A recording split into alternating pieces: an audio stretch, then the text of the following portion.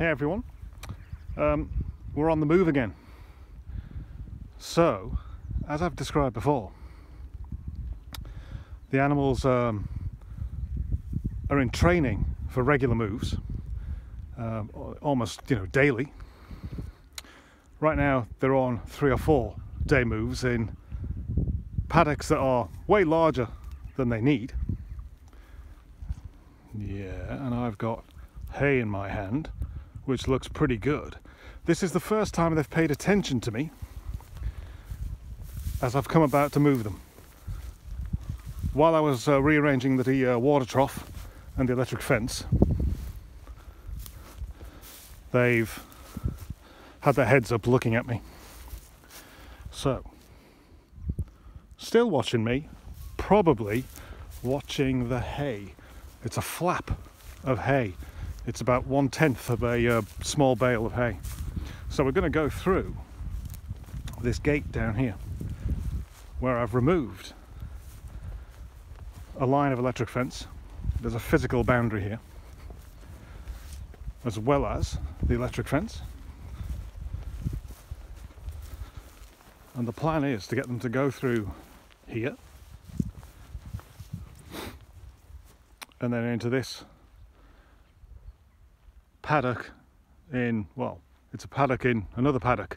It's an allocation of forage for them. Way more than 2 animals need. But I'm just getting used to myself understanding how they'll move, and for them to understand that moving isn't a bad thing. And maybe, just maybe, here they come. There's a leader in this gang, and all I'm doing right now is waving this hay, and here they come, and see how they get through this gate, because leader, he'll come, and the little follower, who I affectionately refer to as Bubbles, he's not so sure. Now, I went round the corner there, and that sometimes doesn't help, but we'll see. It takes time. This video has only been running for 2 minutes and 30 seconds. Peel off a bit of hay. Doesn't have to be much, it can be handfuls. If you were a skinflint, you wouldn't even have to use all of it if they come through. But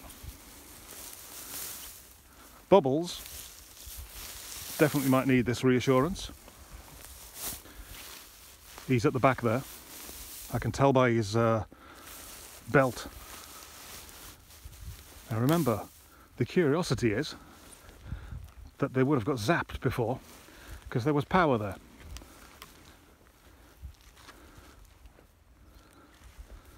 And that'll stop them. It's been stopping them. So the leader is through. And there, successfully, maybe, he's got his shoulders through. Have a tug of that. Might you go back over? Oh, steady boys, steady boys. There. Job's a good one. Now there's a physical gate that I need to be able to close. There's no back fence here, but there's a fence in front of them. And there we are, we've moved them. 3 minutes 45 seconds. And I've still got most of that flap of grass under my arm. Now, cattle will move and they'll check out the perimeter. And they're going to go and look. And what you don't want is for them to march through the electric fence. Hopefully by now they don't go close to it. In the background you might be able to hear a woodpecker. I'll try and stop talking when he's working on a tree. So this area in total, oh there he goes, this area in total of physical fence is about 1 acre. Then I've divided that in half-ish. And there we are. Clean pasture. It's winter, so it's not the same as eating. What you would aim to have them do is eat 1/3 of a plant. Trample 1/3 of it and leave 1/3 of it so it grows more rapidly. It gets more photosynthesis, there's that word, because there's more of it left to regrow, and it regrows faster than were it eaten down like a billiard table. but it's winter. There's still some greens in here, but a lot of it's laying over. It's not going to grow.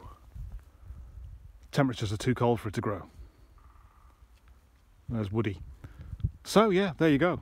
Just got to close up. Keep an eye on them for a bit. Good work. I'm pleased with that. All right, got a question about what all this is about? Let me know. I'm on Twitter, Facebook, Instagram. All those contact details are in the details below the video. And I'll post this up on YouTube and elsewhere. Thanks a lot. Bye now.